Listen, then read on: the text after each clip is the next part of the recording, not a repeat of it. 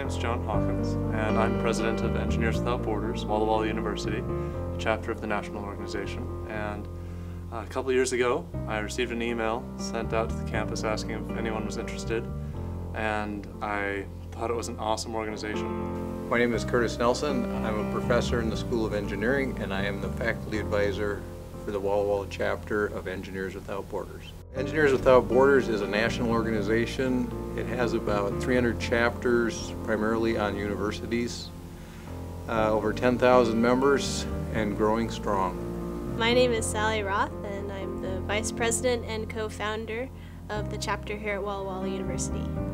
Our current project is in Luis Garcia, Honduras. We're looking at expanding a school for a community that was hit by hurricanes and had to relocate.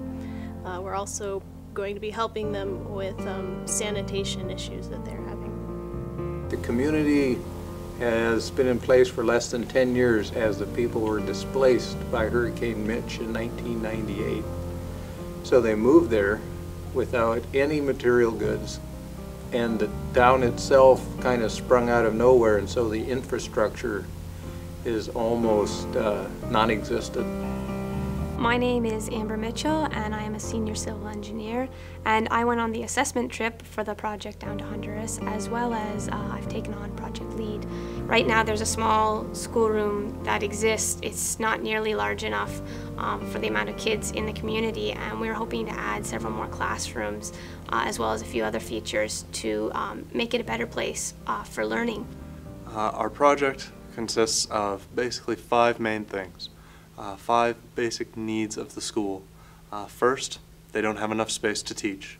So with a 30% average growth rate per year, and they're already overflowing, they really need more classrooms. So we're aiming to provide 5 new classrooms. They don't have bathrooms.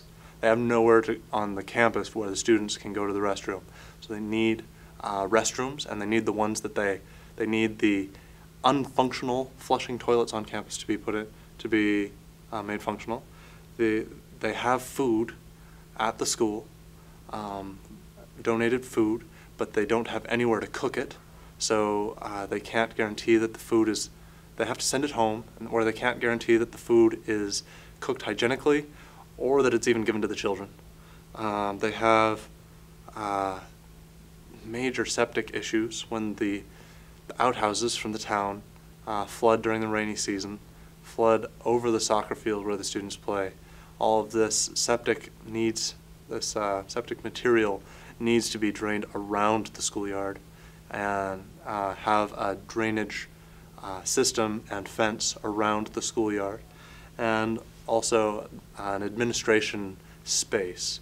They need to have somewhere where they can keep school records, where they can keep students' records, because they don't currently have an office. I think the records are currently being kept at the school director's house, which is in a neighboring town. He comes in and all of the files are way off-site.